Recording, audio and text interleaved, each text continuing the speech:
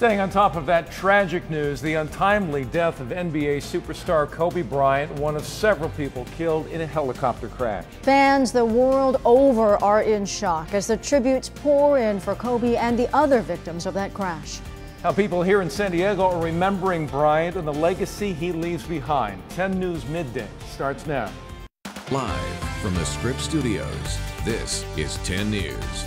This morning, the world is remembering one of the greatest athletes of his generation, Kobe Bryant, who died at the age of 41. I'm Virginia Cha. And I'm Jim Patton. Bryant, one of 9 people, including his 13-year-old daughter Gianna, who died yesterday when his helicopter went down on the way to her basketball game. It happened yesterday morning in Calabasas. Still unclear what caused the crash, but the weather conditions certainly factoring into the investigation. When the chopper went down, visibility was so poor that the LAPD and LA Sheriff had decided to ground their helicopter. Investigators also looking into the pilot's history and the helicopter's maintenance records. Now, we are going to have more on the other victims in a moment. Kobe leaves behind his wife Vanessa and 3 other daughters.